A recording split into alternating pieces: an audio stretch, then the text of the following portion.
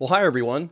Well, there's certainly been a lot of new developments regarding the Teton Pass embankment failure, or the catastrophic failure that occurred this past weekend. And there's been a lot of new developments. If you haven't checked out my first video, I'll put a link in the description. It gives a lot of background information. What I want to describe in this video is what the Wyoming DOT has stated that they're doing. And I think there are a lot of concerns, quite frankly, some big red flags here that should be addressed. I haven't seen them addressed in reporting up to date or from the statements from Wyoming DOT and their press releases. So I'll just go over that today. First, I'd like to mention there's been a lot of great reporting from Jackson Hole News and Guide. I'm going to put a link to their recent article about this situation in the description to this video. And I want to go over some of these key quotes from representatives of Wyoming DOT regarding their plans to reopen the roadway to traffic. So here's a quote from Bob Hammond with Wyoming DOT. He gave his first estimate of how long it would take to build a temporary fix on the pass. Weeks, not months. Now, keep in mind, right after this failure occurred this past weekend, they had no timeline for reopening the roadway. Stakes are already in the ground directing the construction of 611 feet of new road just on the inside of the curve that slid. Workers from Evans Construction and its sister company, HK Contractors out of Idaho Falls, are on double shifts. About 10 people are working around the clock on the project. Bob Hammond, WyDOT's resident engineer in the Jackson district, said the department is making every effort to balance the need to reopen the highway with the need to do so safely. WyDOT scoped the new road alignment Sunday after consulting with geologists, surveyors, and contractors. Geologists will drill to investigate the area and confirm its stability. All I can say is wow. These studies take a lot of time. How could they just spend a day after the failure and say, yep, this is what we're going to do? I mean, that's what they're saying. And I'll tell you why I think that decision process certainly needs to be questioned, and I think there should be some better explanations forthcoming from Wyoming DOT. I mean, after all, they're the ones apparently that didn't recognize that this embankment was going to fail catastrophically.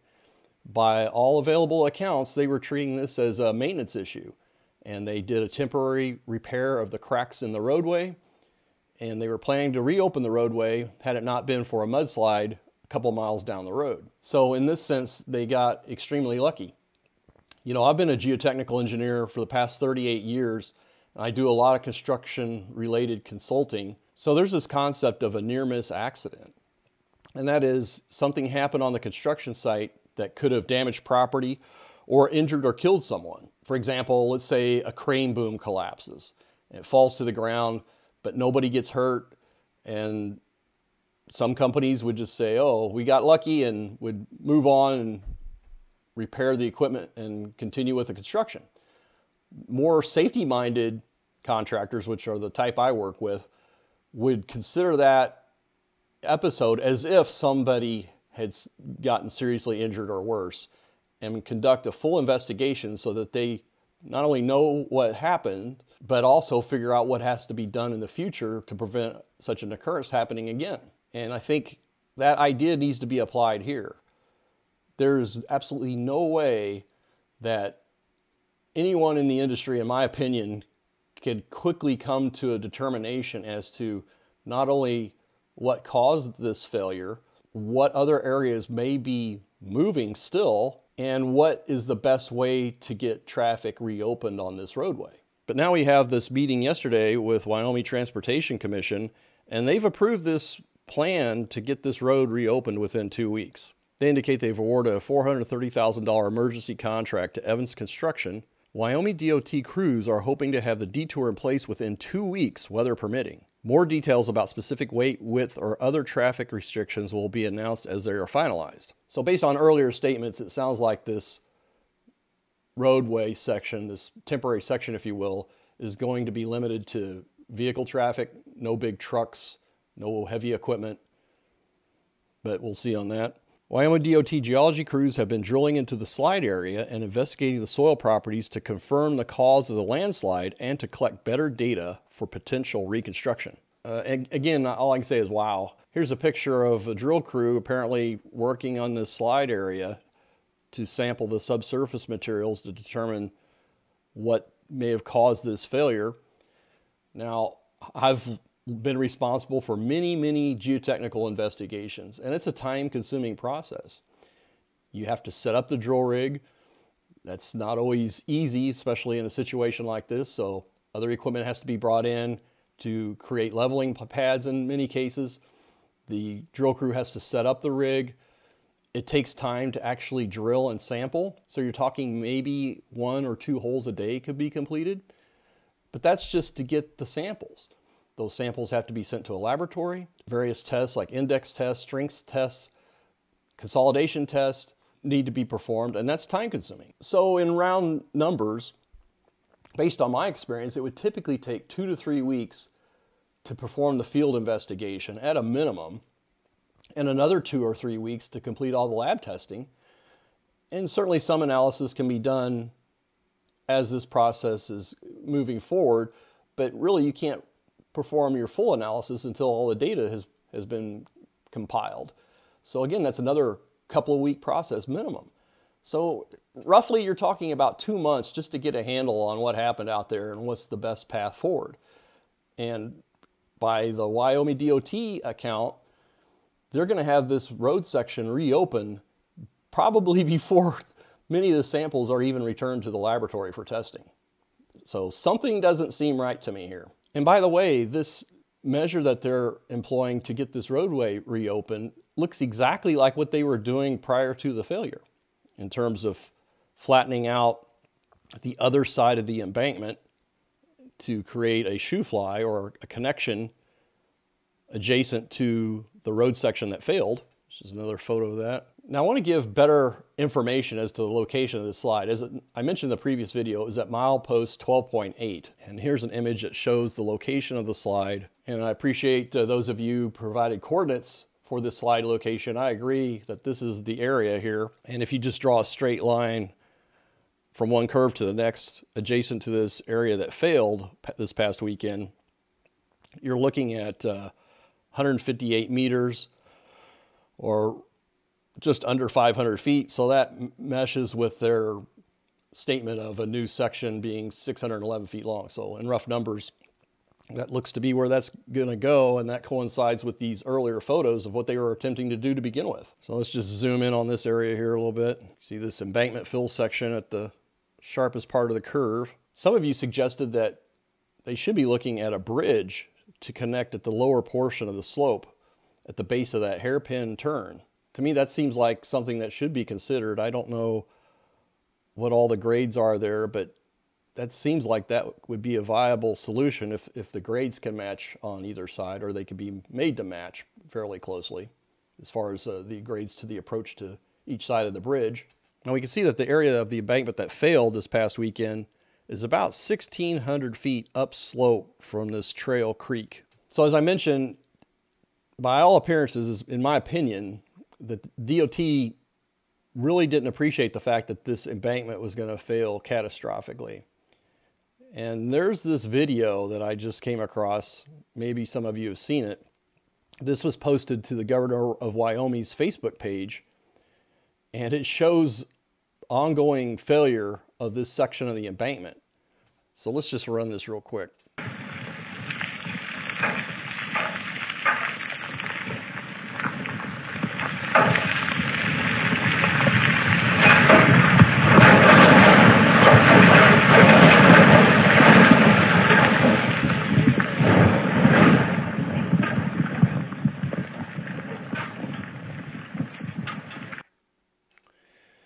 Well, I don't know who took this video.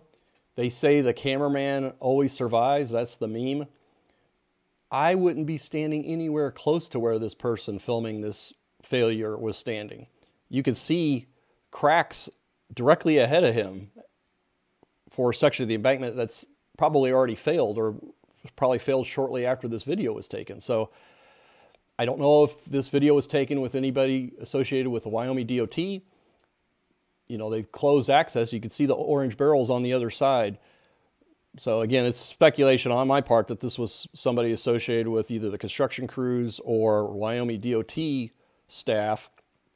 But that tells me they didn't understand how risky that situation was. And also a couple other observations. You could hear, I guess, how dry that fill is. And you can hear pieces of maybe cobbles or gravel ping off the steel guardrail. That's the popping noise. You can hear this ravelly sound as the material goes down slope. So I don't have a clear handle on what this material is. It appears to be more sandy than I initially thought, but it seems to be bone dry.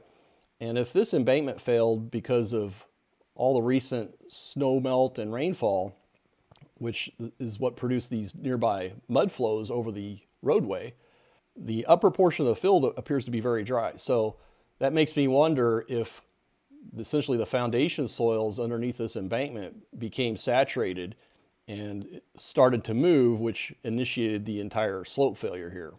Now, as other of you have pointed out, these drone images of the roadway at the time that these cracks started to open up at the end of last week, prior to the failure on Saturday, you could see this darker portion of asphalt. And that appears to be a previous patch, pretty much exactly where this failure ultimately occurred. So it would appear that there's been ongoing movement over many years or certainly months in this section of the embankment. Here's some other photos showing how wide these cracks are with the lowering of the roadway section. The part of the image to the right, that's the area that failed down slope. Just another view of that cracking. You know, these cracks form an arc, a semicircular arc, which is indicative of a failure of a large mass of material. So again, why somebody would think that they could just patch this asphalt and reopen the roadway to traffic just blows my mind. Apparently, the early warning that these road sections were cracking was due to a crash of a motorcyclist who was riding, looks like a Goldwing with a trailer, and hit these cracks and went down. And you could tell those cracks, in many cases, were parallel to the direction of travel. And I ride motorcycles, and that's not a situation you want to have to encounter, because that lip in the pavement will catch your tire and more often than not cause you to crash. But here was a statement following that crash from Wyoming DOT. Part of the reason for the motorcycle crash was the crack and drop in the road, said Stephanie Harsha, a spokesman for District 3 of the Wyoming Department of Transportation. Geologists and engineers sent to the area Thursday noticed that the crack and that drop started to move a lot, she said. A paving crew temporarily patched the site and traffic began moving again along the highway that night, she said. So there it is. I had a question of whether any geologists or engineers had been on site prior to this failure, and according to this statement, there were.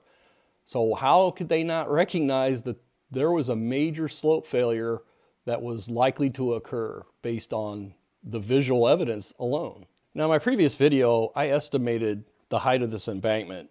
So I drew an arrow at the top of the roadway and estimated the shoulder to shoulder width was about 40 feet.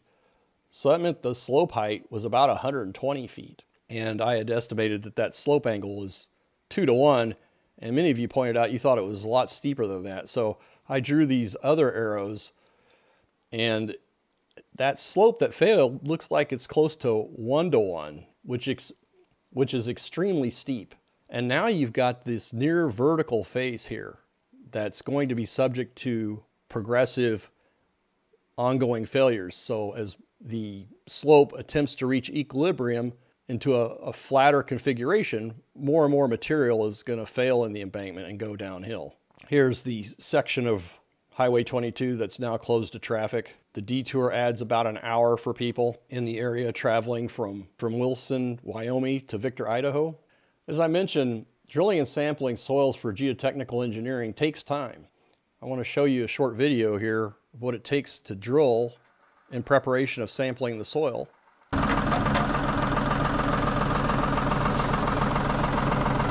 Here's a dry sample, SPT sample.